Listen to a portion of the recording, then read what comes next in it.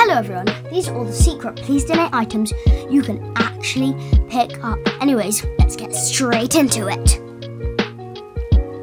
So, starting off with paid items. These are the items you have to pay Robux to get. There's the jetpack, allows you to fly. The Please Donate sign allows you to basically bring your booth around with you. The golf cart that allows you to drive around. And the invisibility remote, it allows you to go invisible. Yes, these are all quite expensive, but I'm sure after you've watched my tips and tricks video, you'll be able to easily raise this much. Number 2, secret items. These are the items that you can find scattered around the map and press on them to obtain them. Starting off with the items at the picnic benches. There are a variety of them at the picnic benches. After you've made your way to the picnic benches, I'll show you all the things you're going to pick up. There's a glass of milk. Really cool. There's a loaf of bread. There's another glass of juice.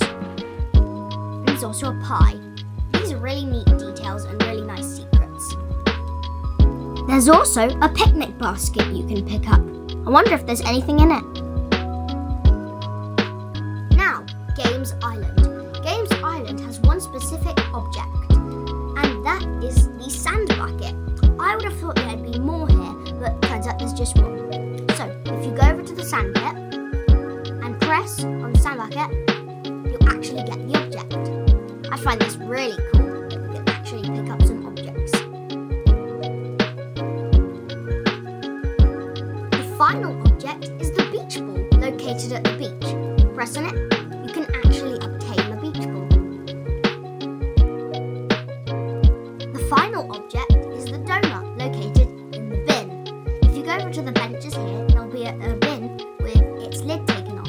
There's a donut inside, and if you press on it, you get the donut. Anyways, I hope you enjoyed this video and found this useful to find all the items you can pick up. And I hope you had fun showing these to your friends. Subscribe!